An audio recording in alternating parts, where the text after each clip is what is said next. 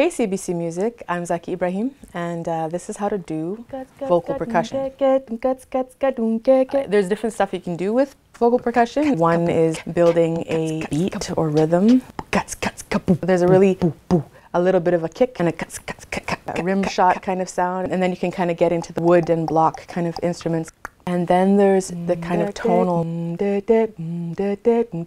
There's also using it for inflection. It's almost like an onomatopoeia. When you're songwriting, you know, you just kind of like break everything up into kind of, and it's your cadence, the rhythm in your vocals. But you can compose your songs just with your one instrument, and it can be so many things. Thank you, CBC Music. My name is Zaki Ibrahim, and you can catch me on May 28th at the CBC Music Festival.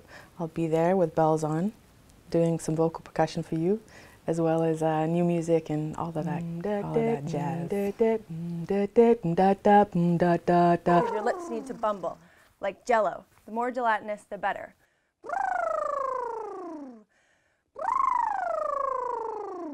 Number 3, it's the Mariah Carey. Tongue twister, you got the best of me, but I just keep on coming back incessantly. It's all about breath support and articulation.